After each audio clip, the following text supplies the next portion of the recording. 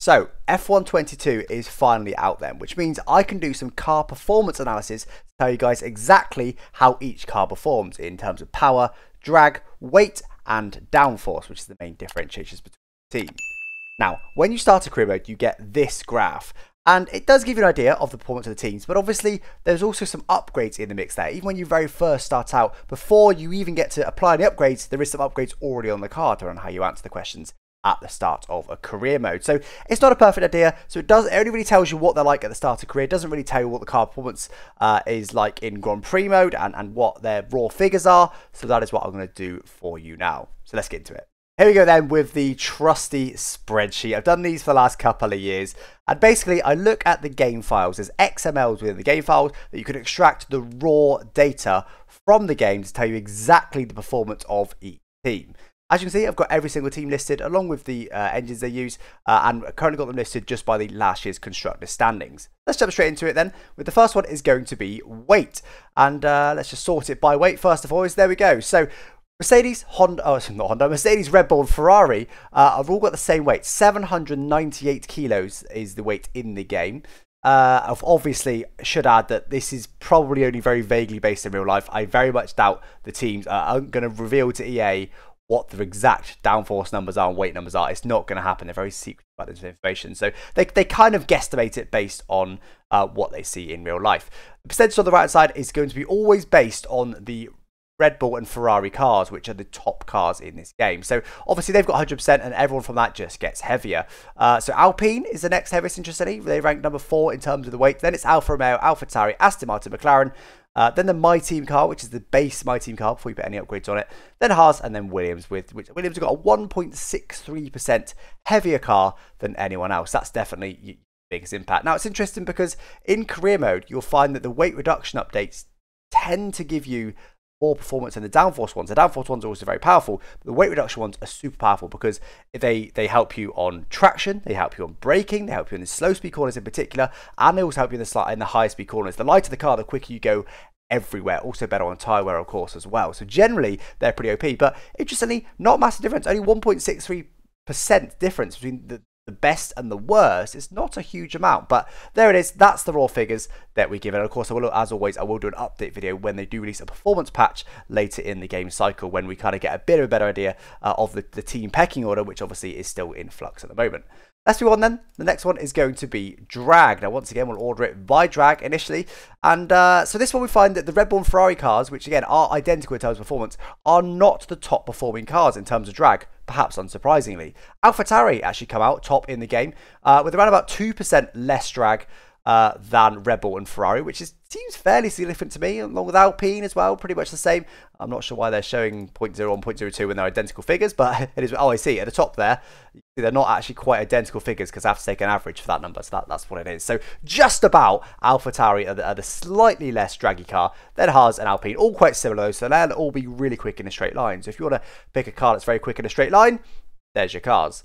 Then you've got Red Bull and Ferrari, which again, we're basing our numbers off Red Bull and Ferrari, so they're 100%. Then we've got Aston Martin, who's got quite a significant amount, actually 1.5% more drag than Ferrari and Red Bull. Mercedes, pretty draggy car, almost 3% more drag than Red Bull and Ferrari.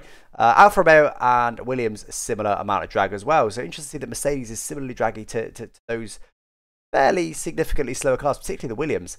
Then we've got McLaren and My Team joined as the most draggy cars in the game. 3.5% more draggy than the Red Bull. So that leads to around about a 5% difference in drag between AlphaTauri and McLaren, which is quite significant. And I've actually noticed this myself already in the two-player career that I've been doing with Team at Marduk. The McLarens really were struggling to overtake my Aston Martin, and there's a 2% difference. Again, the maths isn't perfect like that, but 2% difference between the two, and it was noticeable in the game. Of course, setup comes into it as well, but that's the baseline figures for those.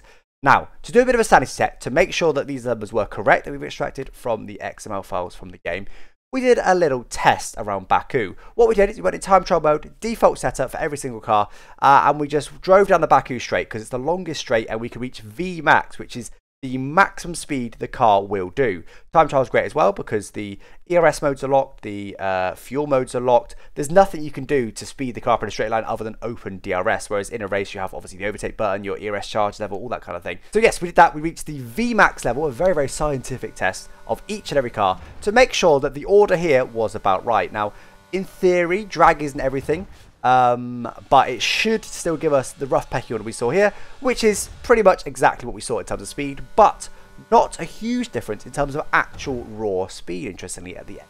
Great. I should add as well, DRS is absolutely identical. I'm showing you the differences in the cars here. If you don't see, we're not finished yet, but if you don't see something listed here, assume it's identical to the cars. That includes the ERS systems. That also includes the DRS systems. They're absolutely identical between the cars. But yes, so what we did find was that the drag was absolutely identical, or the order of the drag was absolutely identical to our test that we did in the game, albeit by a small margin. But that's a little sanity test there, just to make sure these numbers are absolutely correct. Let's move on then we'll look at both downforce numbers next. So we've got the front and rear downforce here. Once again, we'll order it by downforce, and unsurprisingly, we see the quickest cars at the top of this particular one. Red Bull and Ferrari, again, they're an absolute identical chassis, so they are absolutely drawn. Again, the raw number is just 1. They don't actually adjust it, as in it's not like a real world figure. It's not like a, I don't know, kilograms of downforce or anything like that. I don't know. It's just a number, which is 1. Next up is Mercedes. Again, unsurprisingly, we probably see that in real life as well, 0.985. And again, I will add, there's no other differences. So obviously, porpoising is not in the game, so that won't factor into it. Also, there's no other differences in terms of how the car generates the downforce. For example, if a setup works on one car, it should work on the other car. That being said, the front and rear downforce is not identical. For example, so I'm currently ordered by front downforce. If you have a look at the Haas and the Williams teams, if I now order by rear downforce, they swap around. They're the only ones that do, though. So although the setup should in theory be identical across the cars, because these figures are the only ones that change, as the Haas has got a better front end but a worse rear end than the Williams, in theory, it could make a slight difference on that particular car, but it's a small difference. For example, the game dynamically generates downforce based on the ride height of the car. So if you're bottoming out, just like in porpoising in real life, you will be losing downforcing, although porpoising itself isn't the game. If you're going over a curb, you will lose downforce when that happens. That should be identical across all the cars, though. Hopefully that kind of makes some sense. But yes, just go back to the straight order. We've got Mercedes in third place with around about 1.5% less downforce than the Red Bull and Ferrari, which is fairly significant. Then it's Alpine up next with 4% less front downforce. Again, I'm not going to really talk about the rear downforce because it's quite similar overall. 4% less. Then we get the Alfa Romeo, which has got 8% less downforce, so quite big jumps there. So if you jump in the Alpine, you should be able to be best of the rest in theory, because we also see Alpine are very, very good in terms of drag. Not, I don't know, it's similar in terms of weight actually. So Alpine, pretty much all counts, Alpine should in theory be best of the rest. So if you want a car that can maybe bring a challenge to the front cars without being one of the front cars, I reckon Alpine would be a good choice for any potential career mode.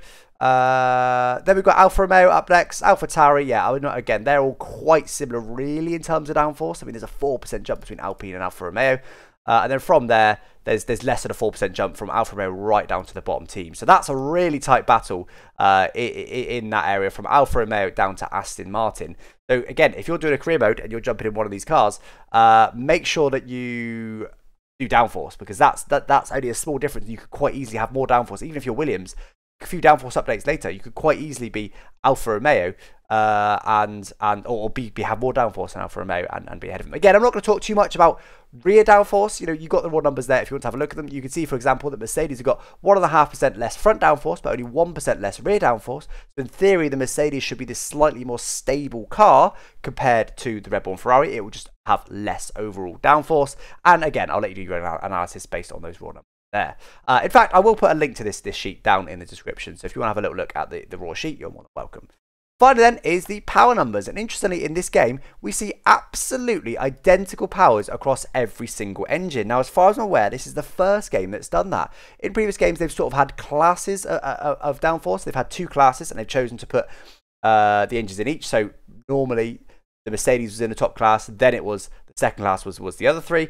In last year's game it changed slightly, but this year's game they decided to give them all absolutely identical power. And again, I should reiterate, Anything that's not listed here is identical across the cars. Now, there may be minor differences with chassis and with the front and rear downforce and that kind of thing, but for the most part, it's pretty much identical. So again, ERS systems, absolutely identical.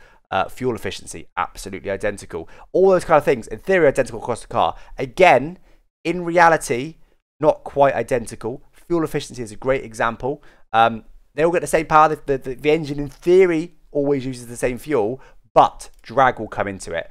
So in theory, AlphaTauri should use a little bit less fuel, I think, than the McLaren, although it could be the other way around, because the AlphaTauri would end up revving a bit higher in this straight.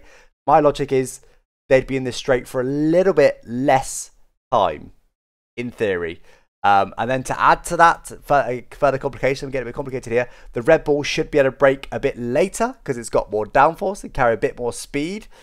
So in theory, you know, it gets a bit complicated, which is why I'm kind of shied away from saying they're completely identical in every other way. But on paper, in theory, they're identical in every way other than the figures you see in front of you. Anyway, I think that's enough waffle. I think we got a bit technical in this video, but a bit more so than I intended to do so. But hopefully that all makes sense. As I said, I will put a link to the sheet down in the description. So if you want to go and grab the raw data, you are more than welcome to. Again, this is just straight from the game's XMLs. I used a little sanity test against the drag just to make sure that what the data we produced was correct, which it is.